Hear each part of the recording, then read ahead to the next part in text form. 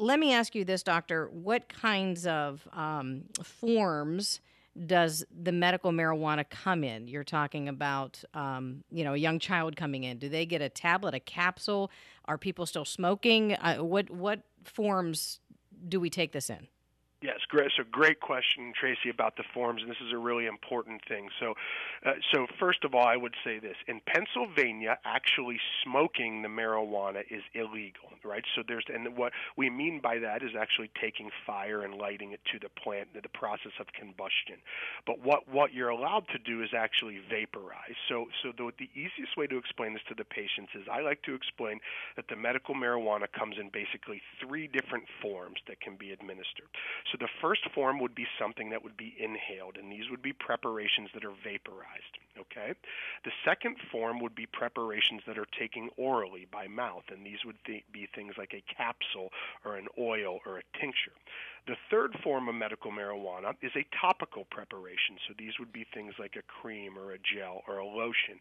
And each of these different forms, Tracy, has different physiological properties. So, for example, when you used inhaled cannabis, it works very quickly. You feel the effects of it within a minute to 2 minutes after it's consumed or inhaled, but then it only lasts for, say, an hour to 2 hours. Versus when you look at taking marijuana by mouth orally, it has what we call a delayed onset, meaning it could take an hour to an hour and a half really to kick in or take effect. But then on the backside, it lasts much longer, 6 to 8 hours. So depending on the actual route of administration, that can sort of dictate our therapy. So for example, somebody that we were treating for seizures or maybe for autism, we might want to have more of a steady state in their blood. So an oral preparation really might be the way to go. Versus maybe somebody with MS, they were really trying to treat their spasm. Maybe a vaporized form to use as needed would be more appropriate. So depending on the form of medical marijuana can be depending on what the goals of treatment are, if that makes sense.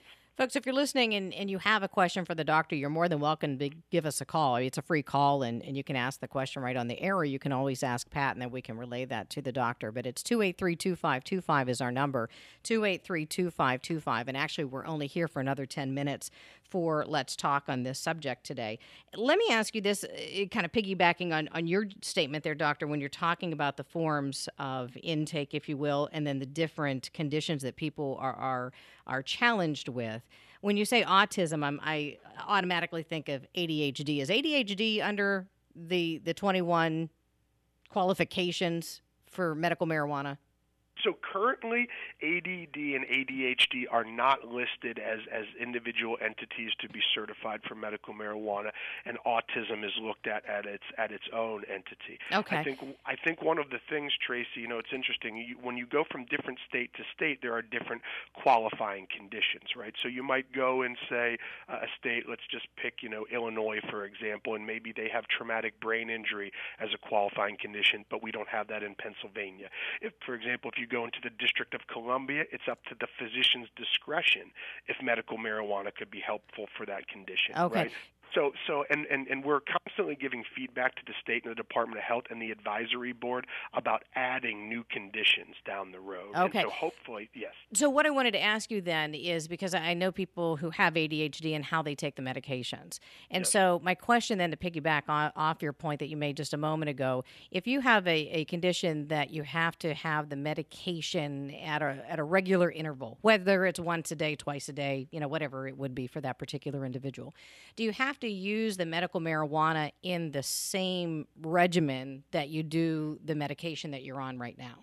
Yeah, so I think it all depends, Tracy, on the actual the condition, what you're trying to treat, as well as the other medications, right? So for things, for example, again, I'll go back to the seizure example. For something like seizures, really what you're going for is a steady state in the blood or in the plasma. You want to keep that level as consistent as you can. So in something like that, I think it would be much more important to administer the cannabis medically on a more regimented basis. right? Whereas I think sometimes we'll take another example, say for PTSD, where maybe the symptoms more involve difficulty sleeping or panic attacks or anxiety attacks, whereas the cannabis could be used much more on an as-needed type basis in those situations. And I was wondering if you could expound on the PTSD, post-traumatic stress disorder. Someone just called and asked our producer to ask you about that, how it will help. Can you explain a little bit more about that? Absolutely, and without getting really super into details and biochemistry and organic chemistry, I think really the way I explain it to my patients is it can help. Cannabis can really, in PTSD patients, it can help sort of quiet the mind or bring things back to what I call the center or to the middle, right? And so oftentimes what you will see in patients with PTSD, what they will explain is that when that their mind is consistently sort of going at 100 miles an hour, and it's hard for them to often quiet their thoughts or to control those thoughts. And typically what cannabis can do is help to sort of slow that down, to quiet the mind, and help really sort of make that thought process more, I would say, delineated than anything else. I think when you get down into the science of it, how does it work? But, it really acts, cannabinoids are neurotransmitters just like anything else, like serotonin or dopamine or norepinephrine. And we know that cannabinoids play a role with those neurochemical communication systems as well. So we believe that's really sort of the physiological or chemical reason that the cannabis is helping with PTSD. Doctor, I'm sorry we only have 5 minutes left when I'm going to ask you this question, because it could be a show in and of itself. But of course, Dr. Brian Donner with his Compassionate Certification Centers. What role does medical marijuana play in someone who is facing drug addiction, especially with the opioids that we continue to hear about?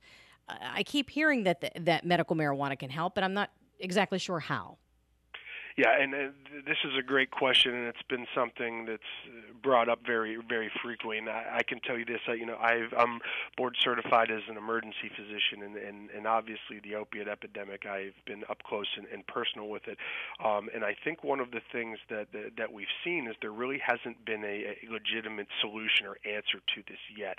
And a lot of the data has shown already that cannabis can absolutely help resolve issues with opiates. When you look at, there was a study in 2014 published by the American Medical Association, as a matter of fact, that showed that states that had a medical marijuana program had a approximately 25% lower opiate-related mortality rate compared to states that did not have a medical marijuana program. So what that means is that 25% less people were dying from opiates in states with medical marijuana programs.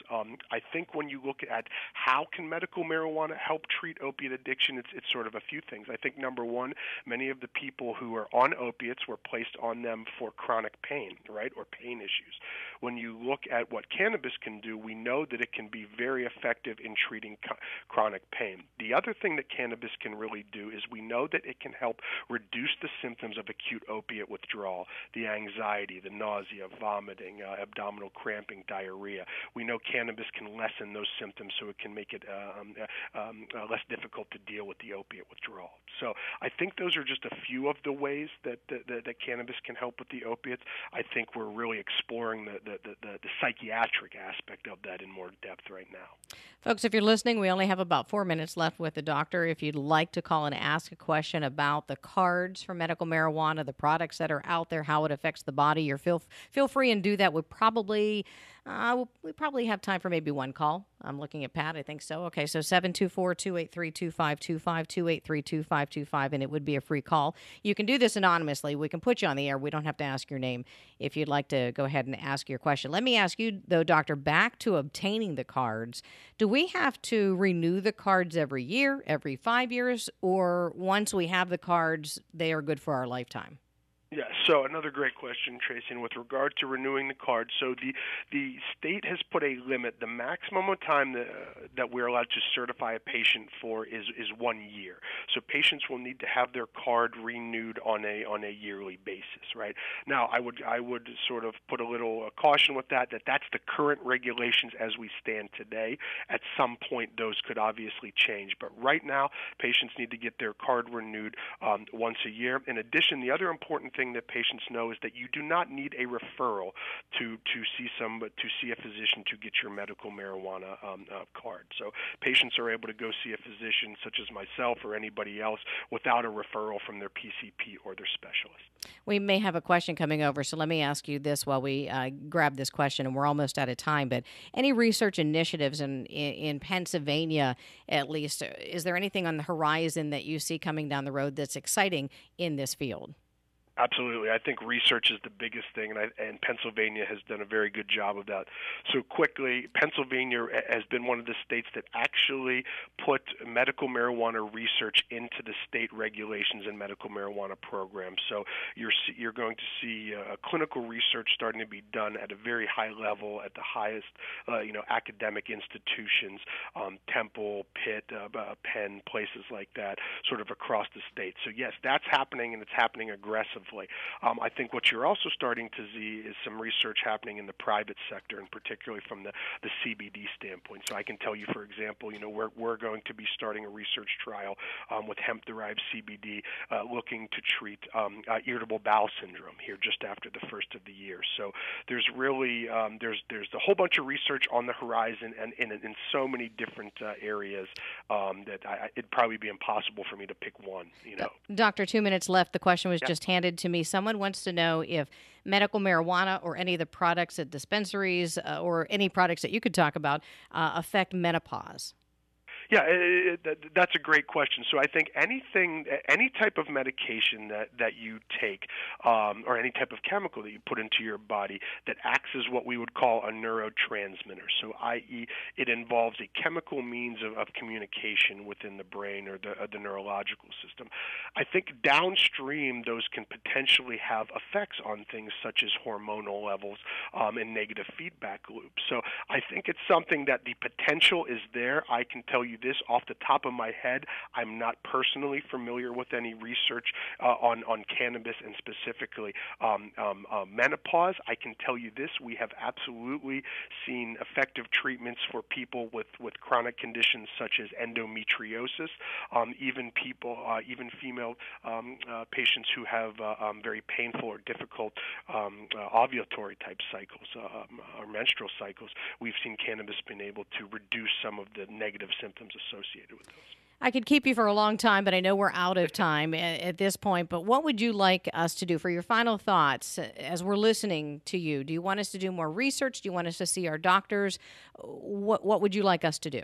Absolutely. I want us all to become more educated on medical cannabis, and I want us to spread the word to others, because this is really a treatment out there that can help so many people, and until we really remove the stigma, it's not going to be as effective as we want. So I want everybody to get educated, learn, and spread the word as soon as you learn something new. Of course, the doctor's with Compassionate Certification Centers. He's the CMO and co-founder. Doctor, thank you so much for joining us. I appreciate your time today. Thank you, Tracy. I appreciate it. Have a great day. Thank you. You too. And folks, again, this is our podcast of the day. If you would like to listen to this again, you go online to WISR 680 AM. Of course, put .com at the end of that, and you'll get our website where you can go get the podcast under Let's Talk. I'm Tracey Morgan with Let's Talk.